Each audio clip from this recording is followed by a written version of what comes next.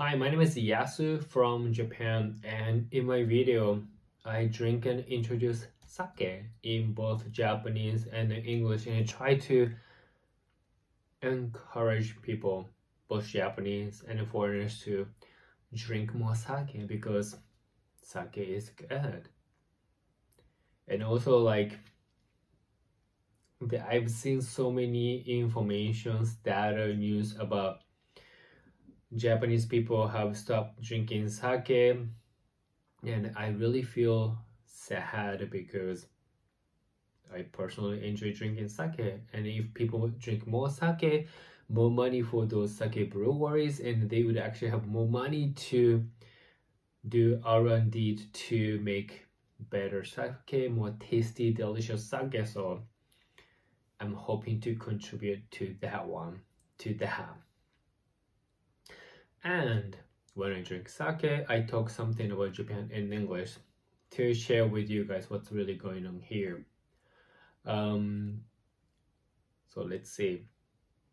Today I'm drinking sake from Ishikawa prefectures. It's right next to, I forgot the name of the sea, like Pacific Ocean here. This one was like something I forgot, but Kanazawa City is right there, and you should really go to Kanazawa. It's really fun, beautiful, and food is delicious. Anyway, so yeah, I'm drinking sake from Ishikawa prefectures. The name of sake is Sogen. The sake brewery is sogenshuzo. It's junmaidaiginjo. So let's see how this sake is gonna taste like. And as always, I drink Japanese sake from my favorite Japanese sake glass from Kagami Crystal. It's the company that produces a lot of special glass, and this one is the Japanese glass. So cheers. The first way smell. It's a very nice, good rice smell. It's really good. Bit sweety, bit sweet, but not fruity. So I'm guessing that it's a sweetness of the rice that they use to make this sake. They don't really use, oh yeah, they actually use Yamada Nishiki. Oh, no wonder. So Yamada Nishiki is one of the most popular rice sake that sake breweries usually use to make the best sake. And the flavor is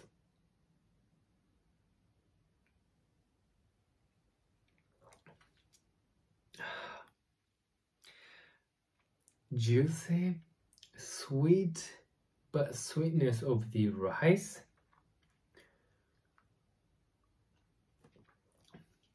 Really rich rice flavor. And I cannot believe this is junmaidaiginjo. Oh, so good.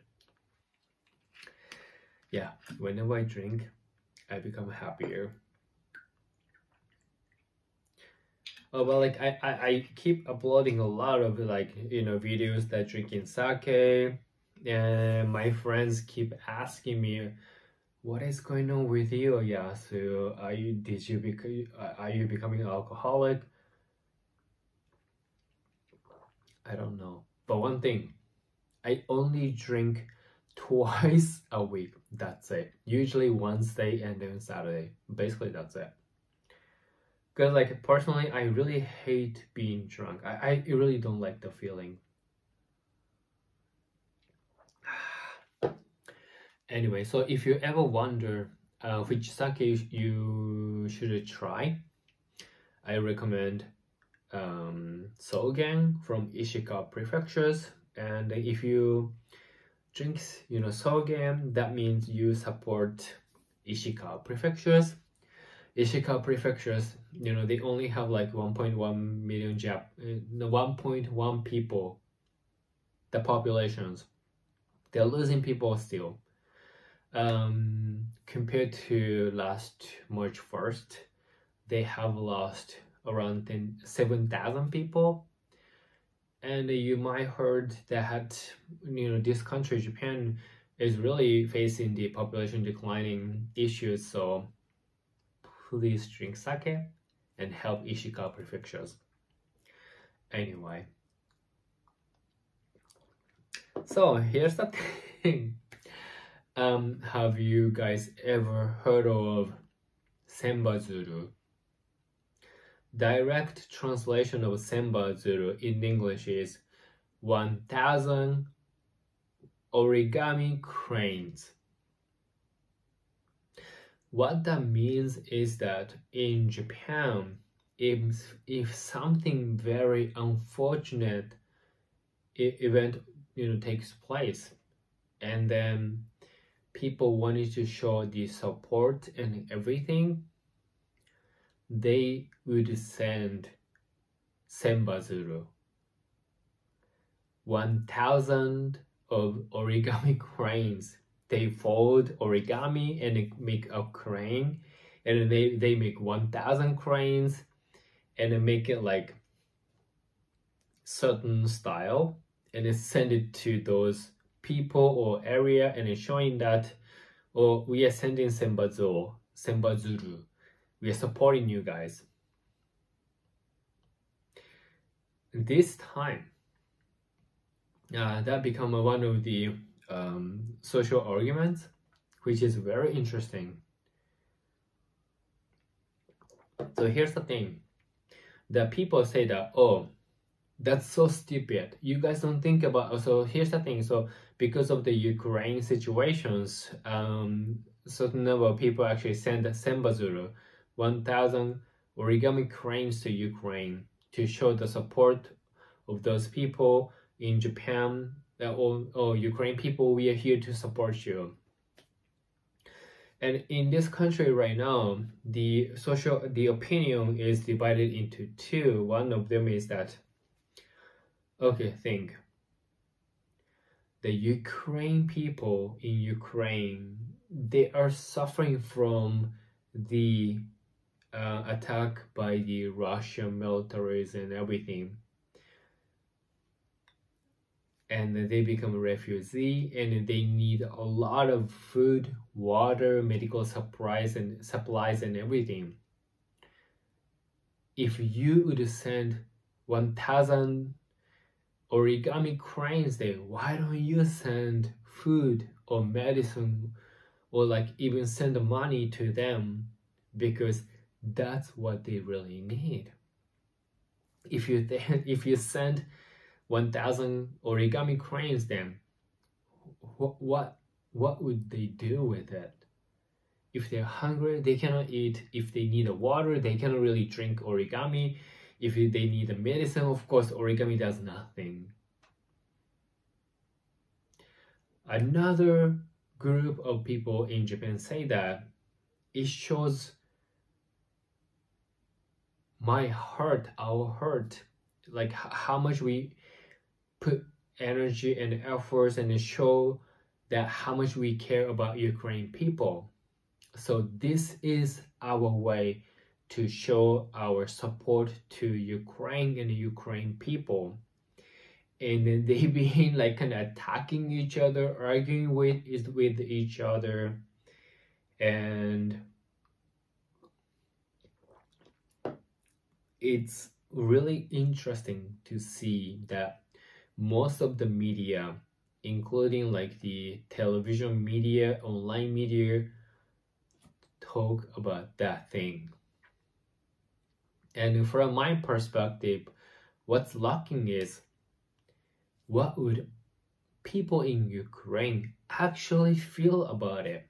Do they feel that, okay, we really appreciate these origami cranes. We are touched. We appreciate your support. Please stand with us. Or would they feel that in reality that, okay, it's very nice of you Japanese people send 1,000 origami cranes. I understand that's your traditions. However, we are attacked. We have lost people. We have lost cities. And we are really trying to make our lives day by day. And we are facing a lot of difficulties. And then, if anything, if it's not too much, please send us money, or please send us food, or please send us water, or please send us medicines, because that's what we really need. We don't know because we are not there. So what do you guys think?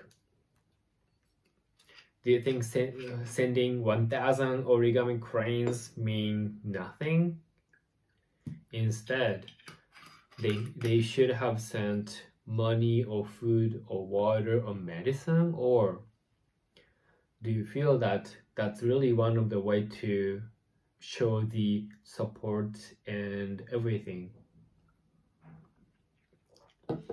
There has been a lot of discussions among Japanese people, but I haven't seen any Ukraine people saying that, oh, we appreciate the origami cranes. Oh, we appreciate, but if you can give us the water or food or medicine, that would be much better.